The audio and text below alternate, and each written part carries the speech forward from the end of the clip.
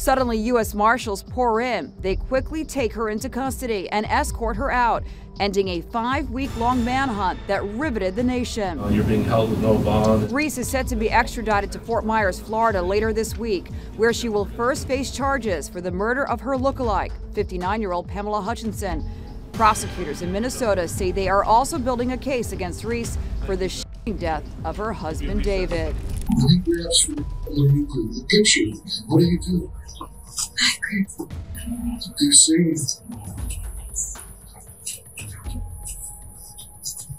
She's yelling. You remember yelling, "Let go, let go, let go"? Yes. Do you if you remember? Why are you shooting? I don't know. You just do. I don't know. Are you still afraid? Yes.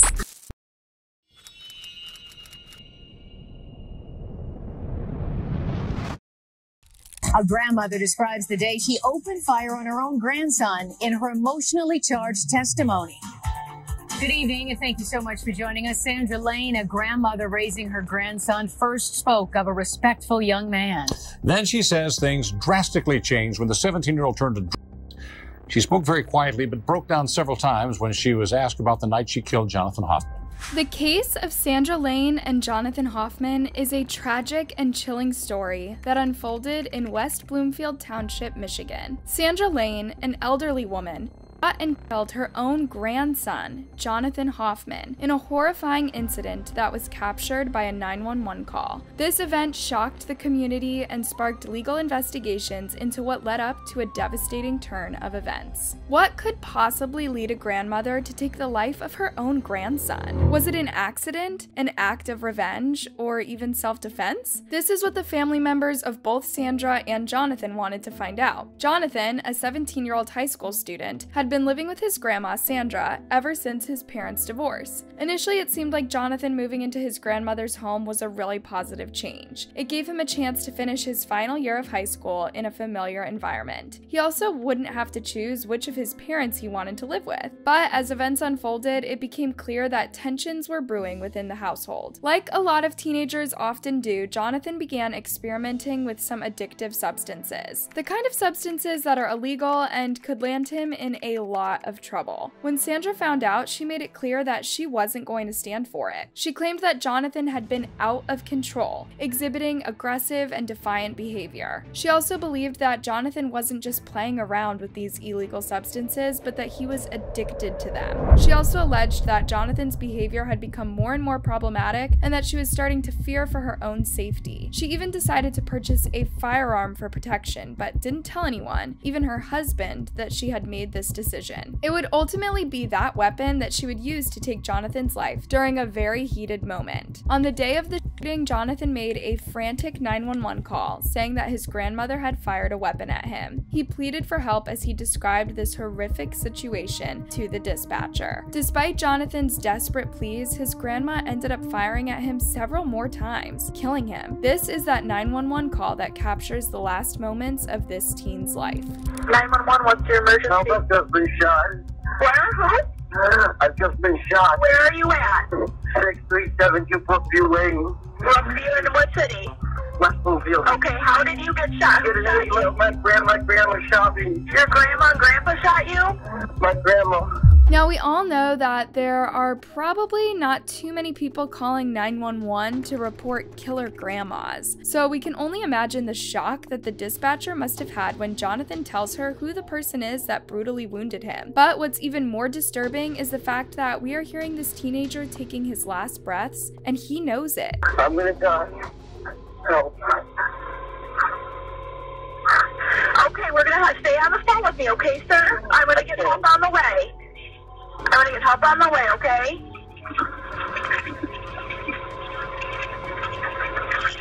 Help. Where were you shot at? Where are you shot? Your chest? Okay, who, are your grandparents still there? No. Where did they go?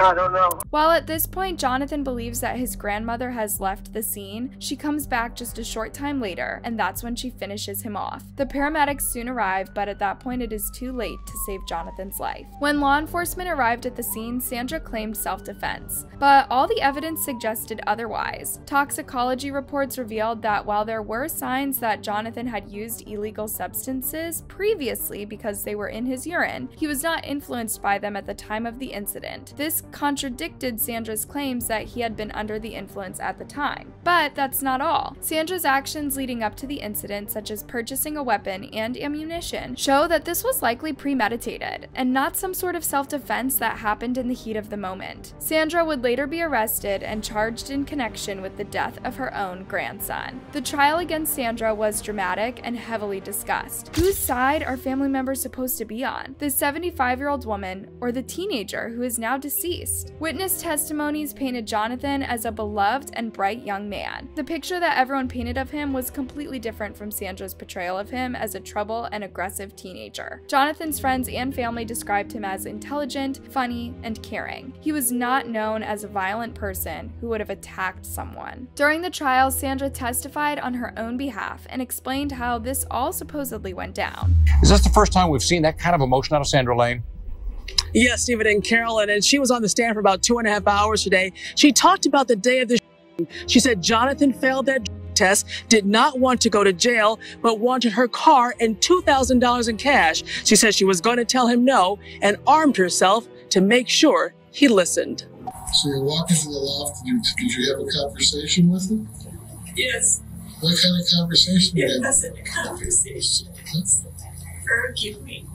What is he saying to you? Swearing. He's yelling. Does he tell her you're taking the car?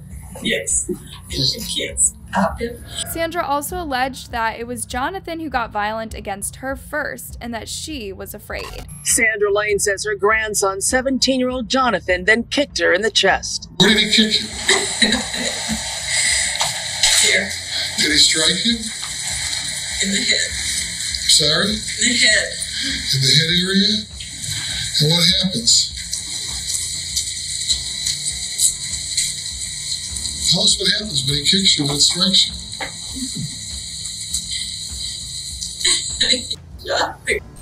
It's important to remember that Jonathan called 911 after the first time his grandma fired at him. He was begging for help and believed he was dying. But for some reason, Sandra tries to suggest that she still believed that he was a threat to her, even a big enough threat that she decided to continue to fire at him until he was dead. How many times did you shoot? I don't know. What happens when you shoot? There's a struggle. What kind of struggle? He's running after me. And what are you doing?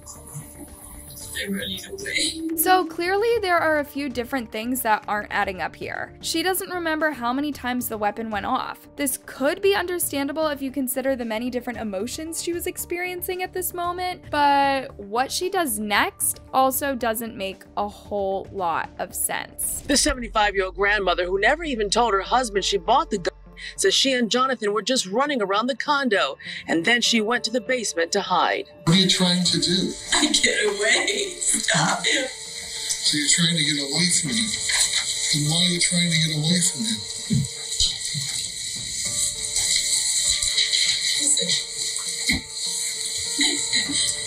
Scared. You're scared. What are you scared about? He's gonna hurt me. Then Sandra Lane says she went back upstairs to Jonathan's loft. So she was hiding from Jonathan, who now we know is lying on the ground upstairs on the phone with 911 because she just fired at him. But then she decides to leave her hiding spot and go up and go after him again? When he grabs for the gun, what do you do? The picture. What do you do? I grab. Do you say anything? He's yelling. You remember yelling, let go, let go, let go? Yes. Do you shoot? If you remember? Why are you shooting? I don't know. You just do. I don't know. Are you still afraid? Yes. If you don't know the details and you hadn't heard about the evidence or the facts of this case, you probably would find it hard to believe that this little old lady could have hurt anyone. Not only does she not look the part, but her background hardly suggests that she was ever a violent person. In fact, she had been a school teacher for many years. Some of the family members of those involved apparently had some pretty mixed feelings about who was to blame for this tragedy. A lot of Sandra Lane's family and Jonathan Hoffman's relatives are also in the court. I'll tell you, Carolyn, there seems to be kind of two sides to these families right now. They seem to be in kind of factions, if you will, but it's hard to really gauge that because they're not really talking to reporters right now. They say they've been asked not to at this point, but Sandra Lane's husband is certainly in the courtroom. And, you know, this is a very emotional time for everybody, but everybody seems to be holding up pretty well despite all the evidence that they've had to sit through. Ultimately, it was up to the jury to decide Sandra's fate, and in a decision that shocked many people across the nation, they convicted her of second-degree murder. While some people might not have believed that Sandra was truly guilty, Jonathan's parents definitely did, and they did not hold back when they told the press about how they felt regarding her conviction. I'm just glad that she's put away and she can't do harm to anybody else. How would you have described Sandra Lane before all this? She was always a thorn in my side, to be very honest. She was very difficult, very meddlesome, very controlling, and I never liked her. Jonathan's parents wanted to see their son's killer spend as much time in prison as possible for what she did. The judge ended up agreeing and giving her the biggest sentence possible for second-degree murder. Sandra Lane deserves the maximum penalty allowed. Please do not show mercy on her. The mother of Jonathan Hoffman got her wish. Sandra Lane will spend at least 20 years in prison for killing her grandson. So we know that because Sandra was already 75 years old at the time of all of this happened, unless she lives beyond 95 years old, it's pretty likely that she will die in prison and won't be free ever again. Sandra begged the judge to have mercy on her and not force her to spend the years that she had left in prison. I don't know what else to say. I just don't know. I didn't want to die in jail. I'm so glad. So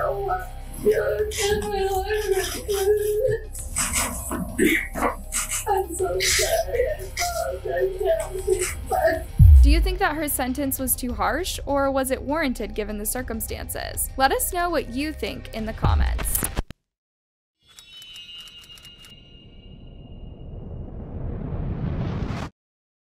Tonight, a major break in a Greene County murder case 7 months after a pregnant woman was found dead along the side of the road.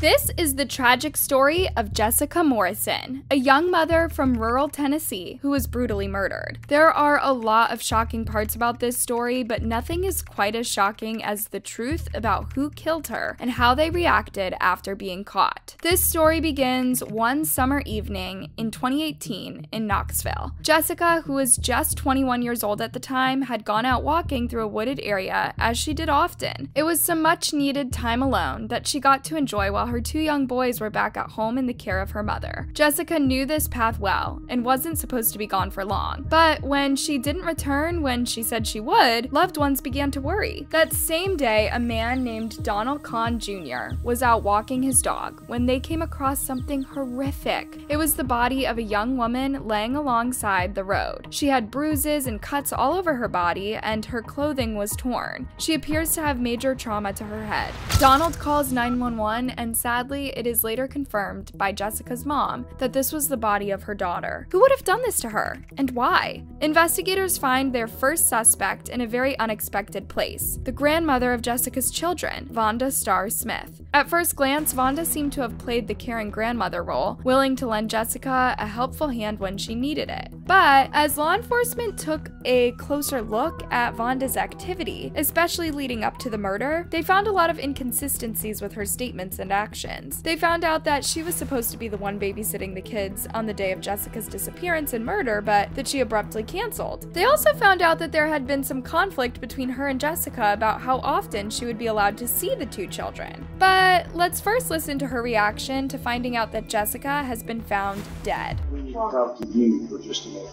Me? We got to give some information. She's didn't really what it takes for the she's dead. Is there anything you can think of to help us? And Jesse's dead?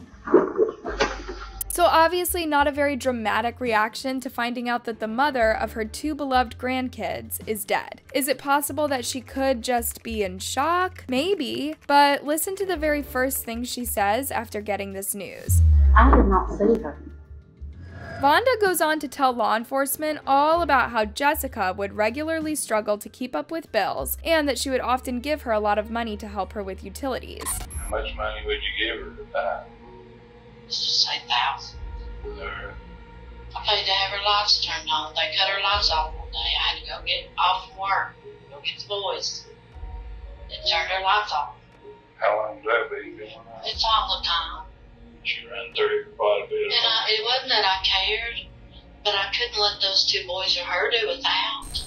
It wasn't that I cared. Seems like a pretty strange thing to say about the mother of your two grandchildren. But it is starting to become more and more clear to law enforcement that Vonda and Jessica weren't always on the best terms and disagreed over a lot of things, including how Jessica was choosing to raise her kids. We know that on the day that Jessica disappeared, Vonda claimed to have allowed Jessica to borrow her car so that she could go and pay some important bills. That was the last time she said she saw Jessica alive. Somehow Vonda's car was returned to her that same day, supposedly by Jessica, but Vonda never saw Jessica drop off the car. Investigators have a hunch that it wasn't Jessica that returned the car, but Vonda, who went to retrieve it and drive it back herself. So they asked her for permission to search the vehicle, and sure enough, it has recently been cleaned out using bleach. Vonda claims that her car had smelled like cat urine and that she had used the bleach to get rid of the smell. But law enforcement believe that she could have been trying to cover up something far more sinister. Upon closer examination of the car, they find evidence of blood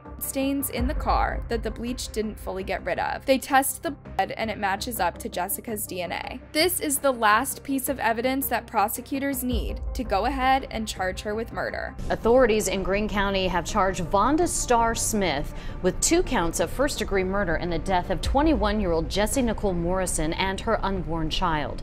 Morrison was found dead on the side of a Greene County road back in August of last year. Evidence against Vonda continues to build as the investigation progresses. The blood in her car, coupled with her conflicting accounts of her interactions with Jessica, has all made her look more and more guilty. Witness testimony about Vonda and her anger over not being able to see her grandkids enough paints a picture of a possible motive for the murder. The trial unfolds with the prosecution presenting a compelling case against Vonda. However, the defense claims that there simply wasn't enough concrete evidence to prove that Vonda did it. Vonda's DNA was never actually found at the murder scene, but that doesn't mean she wasn't there. So ultimately, despite the efforts by her defense to challenge the evidence, Vonda is convicted of Jessica Morrison's murder. She ends up being sentenced to life and even received extra years for how severe, cold, and calculated this murder was. She never showed any signs of remorse and was even seen smiling in the courtroom while she awaited her sentencing. Entering the courtroom with a smile on her face, Vonda Smith greeted her attorney and waited for her sentencing in the 2016 murder of Jessie Morrison. The judge laid into Vonda for betraying someone who trusted her the way that Jessica did. She trusted being with you as opposed to being with a stranger. And bad things happened. This murder happened after that. While Jessica's family members were relieved to know that their daughter's killer was getting a life sentence, they acknowledged that nothing would ever be able to bring Jessica back. There's not enough justice on this earth that can bring my daughter back or my grandchild.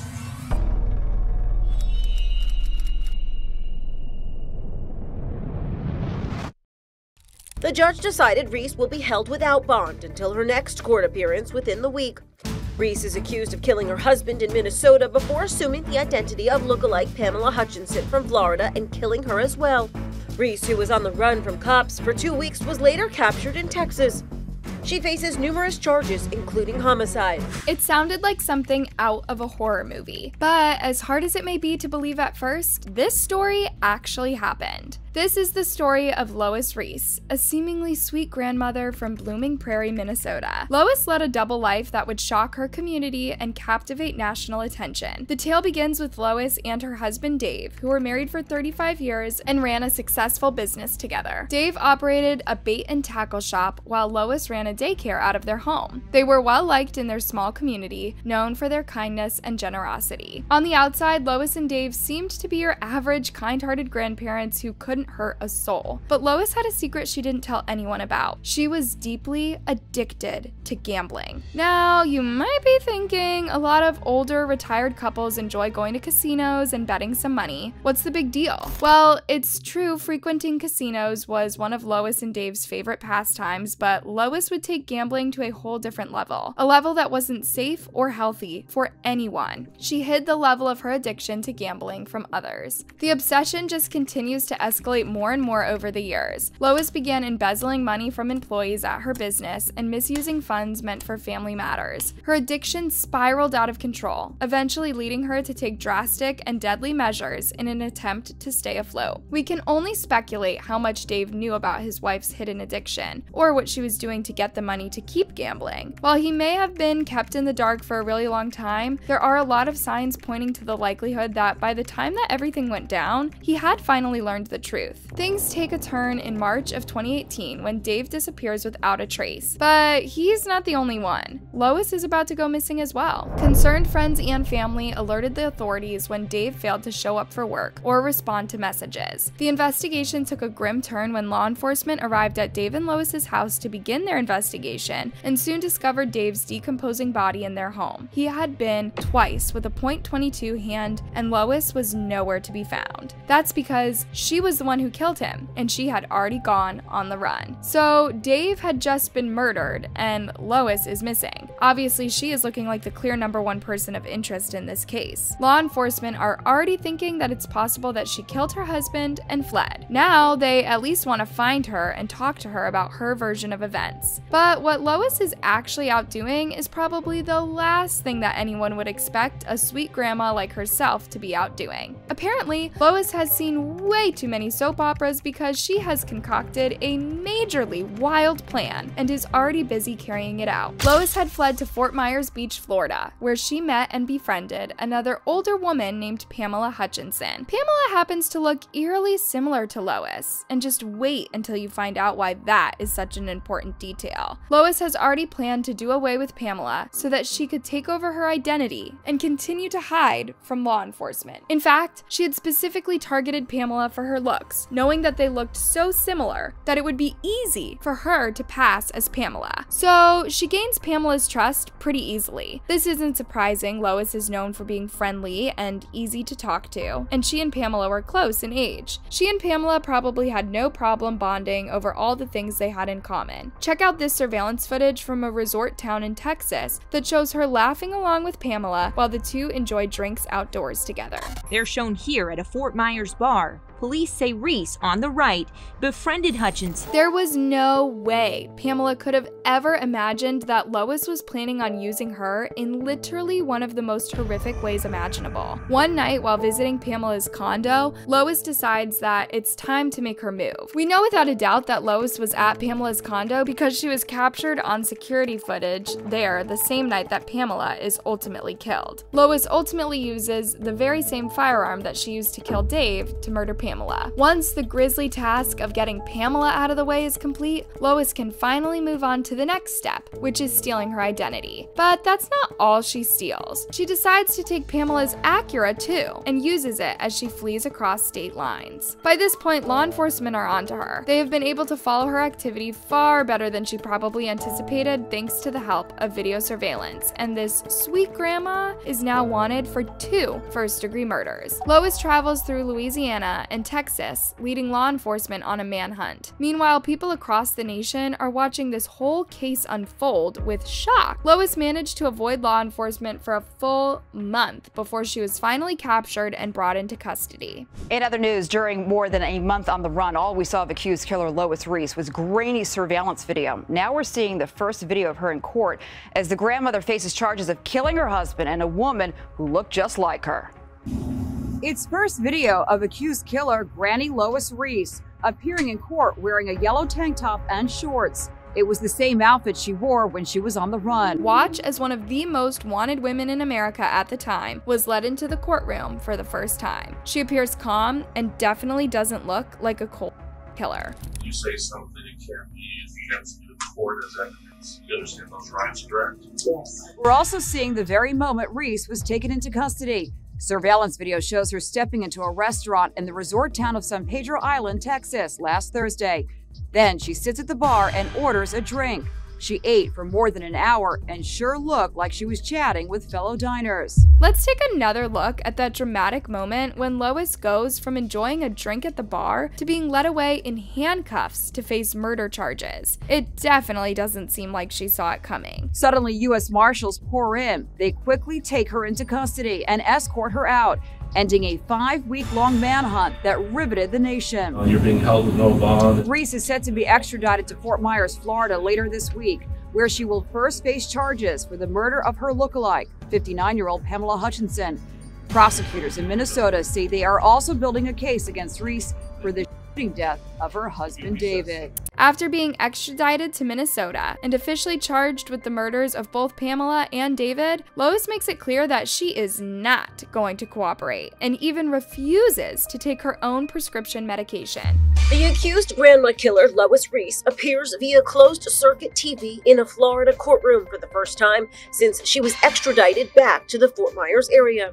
Prosecutors claim she is refusing to take her psychiatric medication. Because of all of this, the state asked the judge to consider giving her a very large bond, or no bond at all. Clearly, this was someone who is likely still going to be a major danger to the community. The judge decided to go with no bond at all. Initially, Lois seemed to think that she was going to be able to fight to prove her innocence. A Minnesota woman pleads not guilty to murdering her husband. Lois Reese made her first court appearance today since being extradited to Minnesota last week. She is accused of and killing her husband, David, at their Blooming Prairie home 2 years ago. But eventually, as the evidence against her continued to pile up, Lois changed her mind. She pleaded guilty, knowing that her plea would mean that she would be spending the rest of her life behind bars. After already accepting a life sentence for the murder of Pamela, Lois would end up pleading guilty to her husband's murder as well and receive a second life sentence. Ahead of the sentencing, Lois's defense attorney said that despite what many people following the chase believed, Lois was really sorry for what she had done and knew how badly she had hurt those closest to her. She claimed that she had been struggling with mental health issues for such a long time and had attempted to take her own life before in the past. She then apologized, quote, "My life without David is my sentence. My heart will always be his. I should have never taken him from his children and grandchildren." And it was very hard for her. The allocution was very hard for her. She didn't want her children to know what had happened, but that was the truth, and so it had to be said. Lois also said that she hoped that others would learn from her story just how powerful gambling addictions can be. They can destroy lives in the same ways that drugs and alcohol are capable of doing. Thanks for watching, and don't forget to like and subscribe for more.